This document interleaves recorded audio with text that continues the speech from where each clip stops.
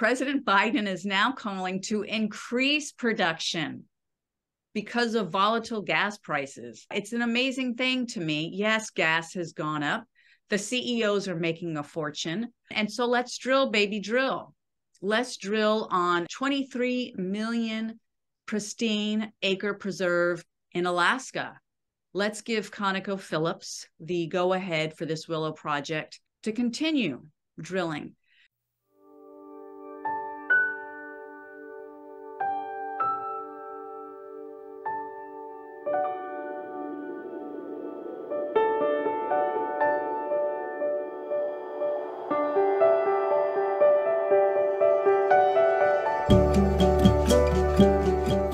Everyone, and welcome to another Climate Emergency Forum.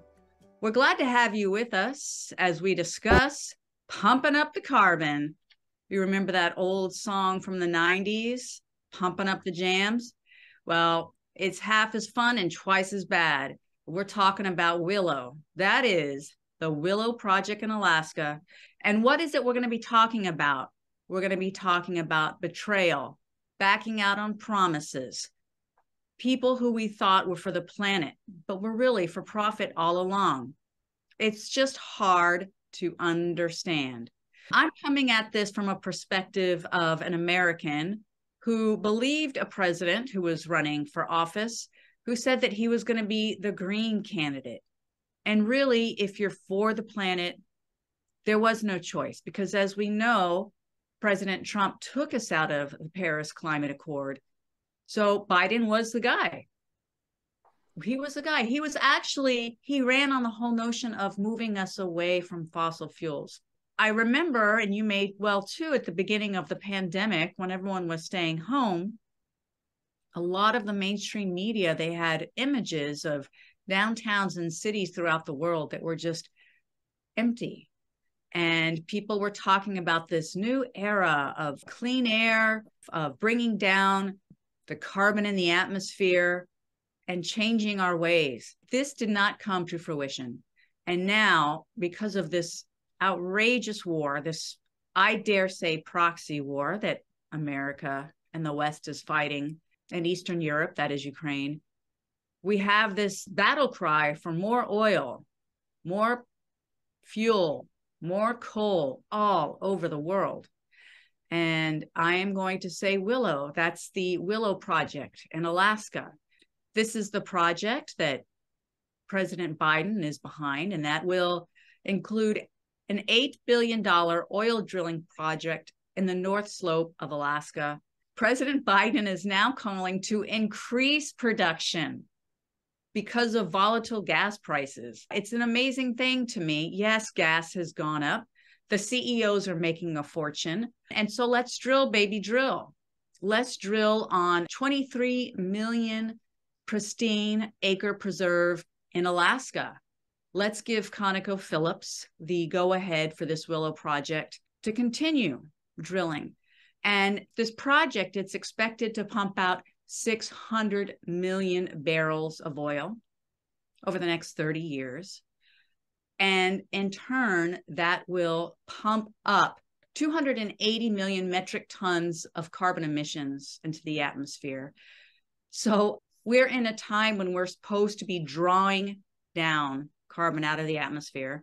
And instead, we're putting more and more in, as if there's no end in sight, no harm, no foul, nothing to worry about, nothing to see here. I have to say that being an American, it breaks my heart, because I know that we're 4% of the population, but we're the second largest emitter on the planet behind China.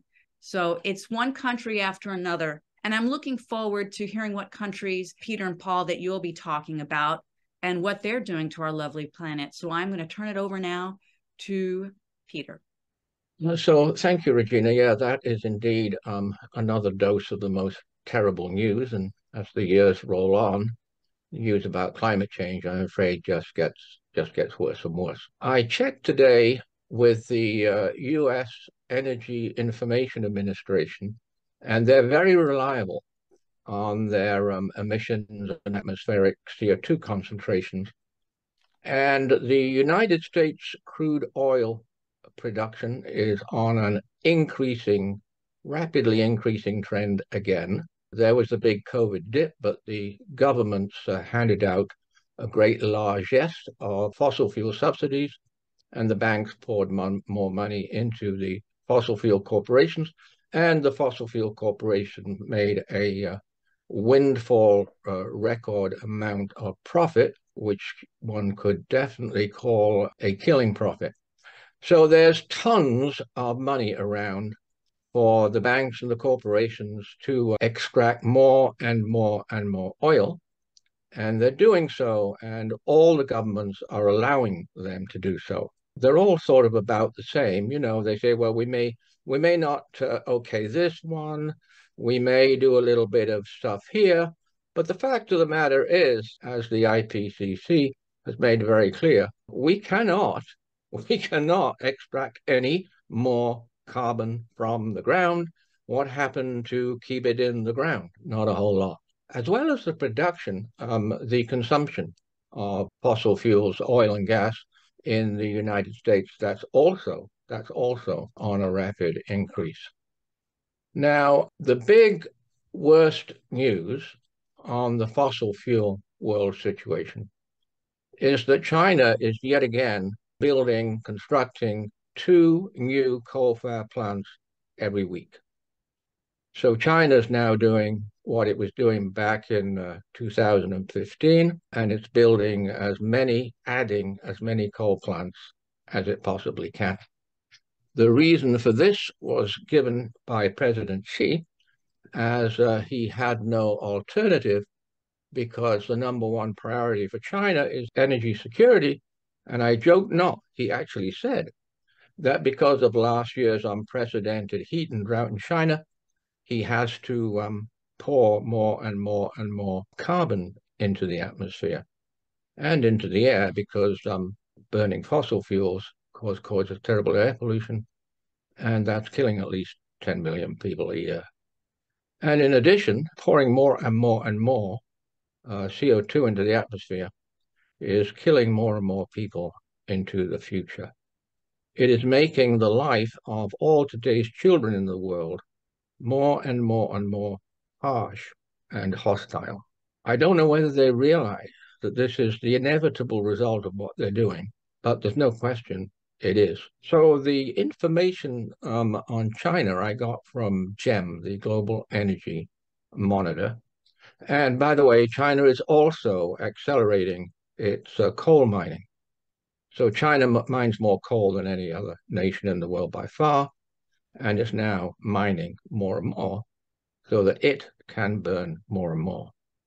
Now, I apologize to the people of China, because I'm not really talking about China. I'm talking about the world economy here. It's the world economy and how the world economy works or doesn't work for the future, which is the reason why we are seeing more and more and more of these catastrophic, as they all are. Each one of these extra fossil fuel projects is a catastrophic project. I called it the crime of all time, and also manifestly the worst evil ever. We're ruining the world. We're ruining the future. And our governments, complicit. They gave out more subsidies last year than ever. Our governments, complicit with the fossil fuel corporations and the big banks, are wrecking our planet, ruining our future in order to make fossil fuel money. Thank you so much. I want to thank you, Peter, for reminding us once again, because this is all so much to take in. We all have jobs, we all have friends and family to keep up with. It's hard to remember that you are correct. I believe it's even the World Health Organization admits that 8 to 10 million people every year die because of burning of fossil fuel. It's killing people for profits. And to what end? It is of no benefit to the planet or anyone on it. So with that, I will turn it over to Paul. Thank you, Regina and Peter. The North Slope of Alaska, where the Willow Project is going to be put in, is one of the largest remaining pristine areas in the USA. In fact, it's 23 million acres in area. It's 200 miles north of the Arctic Circle. So this project represents an expansion of drilling into the Arctic. And there's no roads in the region right now. So it's not just the drilling. They're going to have to build a whole infrastructure of roads. It's on permafrost, a lot of permafrost in that region. So to support the drilling rig, they're going to use a technique known as thermosiphoning, where they extract heat from the ground so that the permafrost underneath by the drill sites stays frozen so that the drill rigs don't topple over, things like that. So it's in a very delicate, pristine area. This project is basically a carbon bomb. As Peter was talking about, US oil production has hit record levels. It had an initial peak in the 70s, then production dropped. And then in the last number of years, because of tight oil, it's gone up significantly, in fact, to set a new record. Now, tight oil is oil that is pulled out. You know, we know about fracking, pulling out natural gas. Well, there's also oil within the rock, so you can get both. Tight oil is the oil that is very difficult to get. You have to blow apart the rock and force it out with high pressure. A mining site for tight oil produces only for 2 or 3 years, and then you have to go somewhere else and drill another hole. So you basically leave the landscape perforated like Swiss cheese to extract the tight oil. We discussed Nate Hagen's idea of society as the superorganism. We did a video on that. I will reiterate a key point, which I discussed at that time. 1 barrel of oil is equivalent energy-wise to about 1,400 kilowatt hours. 1 human working manual labor for a day produces about 0.6 kilowatt hours. If you take the ratio and assume that people could maybe work even harder, it's about 11 years. So 1 human would have to do 11 years of tough manual labor in order to put out the energy equivalent of 1 barrel of oil. And this is why when we started mining oil, we could advance society. And it's like a cookie jar. Okay, the oil is like the cookies in the jar, and we've taken it and we've used it to push forward our societies. And the cookies are hard to get now. They're the very bottom of the jar, and we're running out of them. But there's the externality, which means that that fossil fuel that was in the ground, all that carbon that was in the ground, is now in the atmosphere and oceans, and it's changed the chemistry of our atmosphere and oceans, and it's causing all the climate catastrophes that we're seeing. Now, Biden said during the last election to get elected, one of the promises he made to progressives and young people and people concerned about climate is no more drilling on federal lands, period. Okay, so in the past few years, under pressure from the courts and Congress, he has signed off on some limited oil and gas leases. But in the case of Willow, this is the first project he's really approving freely without the courts or Congress forcing him to do so. So that makes it even worse. He promised to pivot away from fossil fuels. This is the complete opposite. So, of course, we feel betrayed. Young voters, climate activists, anybody that cares about the planet feels this deep sense of betrayal, and it's hitting the young people harder than anybody else. The young people, over half of them in Canada, about half feel that humanity is doomed. 37% will hesitate to have children because they don't want to bring children up into a destroyed planet. Thank you, Paul. And those are grim, grim thoughts indeed. And they don't come from nothing. And I myself have heard young people say these things, and it's devastating. I mean, can you imagine you're growing up and when you're young is the time when you're supposed to be, it's supposed to be a time of optimism, right? But we have a whole generation around the world. It's got to be so hard. I mean, it's hard for me to be optimistic. So I feel bad for them. I feel really, really bad for this world that they're living in. And yeah, I feel bad for all of humanity. Thank you so much for discussing the proximity of Willow to the Arctic. It just never seems to be enough in terms of oil and coal. And one of the things that's so frightening is that I've seen warming over my lifetime. Alaska is said to have warmed over twice as much than the rest of the United States. That's a lot.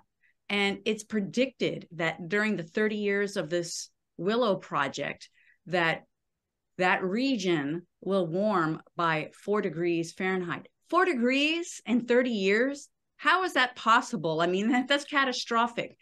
Now, the ice, the permafrost, as you mentioned, is already thinning faster than scientists predicted. I just read in the Washington Post today, they have some pretty good climate coverage, that we may have reached a tipping point with the thinning of the ice to where it will not go back in the next 100 years to where it was, if ever. So these are dire, dire things. And of course, we all understand about feedbacks, because if that ice continues to thin and to melt, we lose the albedo, which reflects the heat from the earth back up to the atmosphere. So we're on a crash course towards oblivion. And you are right. Biden's a betrayer. I don't know how else to say it. It doesn't sound nice, but how else can you put it? Peter, what are your thoughts? Well, a road of good intentions. I mean, I have a little bit of sympathy for President Biden because, of course, he's got that terrible, horrible, criminal Republican Party to deal with, right? And forever they have opposed any mitigation of climate change, any regulation, any policies. It's incredible how fast the production of fossil fuels has increased in just the past few years. It's truly, truly amazing. I have the website to thank for that, Our World in Data, which is really very, very good now, and it's very reliable. And so the United States is extracting the most oil and the most gas by far. There's not even another country that comes close to either of them. Russia has increased its gas extraction despite everything. And when it comes down to coal, of course, again, China. And all of these increases, China's coal, United States natural gas, and United States oil, jumped up in the past few years. It's truly, truly incredible. And that increase is a catastrophic increase with regards to the future of the planet. The International Energy Agency recently this month gave us the very grim news that fossil fuel CO2 emissions are now at a record high again. And of course, atmospheric CO2 is at a record high, and it's increasing as fast as ever. I said many, many, many years ago, I said there is no future at all with any fossil fuels at all. And that's what the science says. We can't get around that. No matter, I mean, there are some great ideas, sure, but they're not going to make a dent on what the fossil fuel corporations or the banks and the governments are doing, because the atmospheric concentrations are so high, unprecedented, and the rate of emissions is now so high, unprecedented. So I'm afraid that when I look into the future, I feel very pessimistic. I feel very ashamed for my generation, to be frank. But what else can we do? What we're trying to do here is to tell the truth of the science, tell the truth of what is happening, and hopefully maybe making some change. But basically, the reasons, the drivers that are pushing the situation further and further and further over the edge. And we can only do this in the hope, right, that our governments might change, in the hope that our fossil fuel corporations might decide to be energy corporations, right? They can make good money, right? Deep geothermal energy and manufacturing the renewable infrastructure. So we just got to hope that their conscience makes them reverse and stop murdering the future.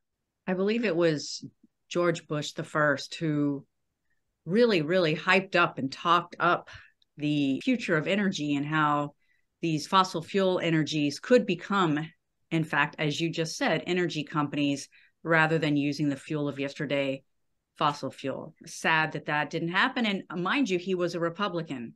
My, how things have changed, how they have changed. And as Paul mentioned, Biden is wanting to move forward with this Willow Project without the Republicans, as we know, if we know, pushing him in that direction. It seems to be nothing is unilateral, but he's not doing this per force as we see it now. Paul, do you have any closing thoughts for us? Yes. So I said that a barrel of oil is equivalent to about 11 years manual labor from one human. So the oil that we burn each day to power society is the equivalent of having about 500 billion human slaves, oil slaves, if you like, imaginary slaves, powering to keep, the 8 billion of us going with our society. Now, our society of the 8 billion, there's about 4 billion workers who are keeping the society going. And by burning the oil, we simply, it just shows you the harsh logic. I mean, our civilization cannot possibly continue as it is for much longer. Whether people want it to or not, it just won't be energetically possible. The damage to the ecosystems is just too great. We're getting extreme weather events of all types that are hammering our infrastructure, our roads, our buildings, whether it be wildfires or superstorms or what have you, heat waves, drought. Look around the world. There's climate or weather extremes and catastrophes, and these things all cost money to repair, to rebuild places, and eventually we will run out of that money to rebuild places, and things that are ruined will just lie in ruins because there won't be money to rebuild. So like Peter, I have a very pessimistic view of the future, the way we're continuing. The hope that I see, and young people get it, they understand. The study I mentioned is of 1,000 young people in Canada, ages 16 to 25, and I quoted a few numbers, but the study was done 2 years in 2021, looked at 10 countries, 1,000 young people in each of those 10 countries, including the UK and the USA. And the numbers are even higher in some countries, like the poor Philippines seems to be in the crosshairs of climate catastrophe with typhoons, coastal flooding, wildfires, etc. So over 90% of the young people there say that climate change is affecting them day to day. The numbers of people that don't want to have children of that age group or that would hesitate having children is over 50% there. It's more like a third, just over a third in Canada and say the US, but it's 50% there. And they think, the number of people that think humanity is doomed is up to 70% or something in countries like the Philippines and India also. So it's very interesting studies. And what I don't see the fossil fuel companies changing really. The superorganism is going to collapse, and that will force a change in society. I don't think it's going to end pleasantly. I think it's going to end in a very abrupt catastrophe to society, and then we'll see what emerges coming from the other side, unless we put huge amounts of money to try to extract CO2 and methane from the atmosphere. And unless we try to cool the planet to buy us some time to do these things, I'm talking about solar radiation management and carbon dioxide removal, but even lots of people are against those sort of things, saying we can make it worse. Well, what is worse than a complete collapse? But anyway, those are controversial things still. But we're just heading in the wrong direction. When you're heading in the wrong direction and don't change course, you actually reach what you're heading for, which is not pleasant for humanity.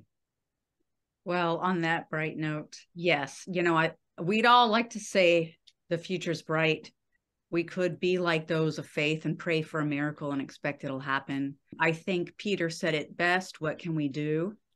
We have to do something. And that's why we're here talking with you. And that's why you're where you are listening to us. And in that way, we're conversing about this very, very important issue of our time. And that's why I want to thank you, really, for all of us, for you joining us here at the Climate Emergency Forum. We do our best to bring you topical and interesting educational climate news every week. And it means a lot to us for those of you who regularly follow in. If you learned something, please share this video, like, subscribe, and leave us your comments down below. We'd like to hear what your thoughts are. What do you think in terms of fossil fuel extraction? Are we doomed? Is this just something that we're going to be doing for the next few years before we pivot to cleaner energy? What are your thoughts? Please share them with us, and we'll look forward to seeing you again at the next Climate Emergency Forum.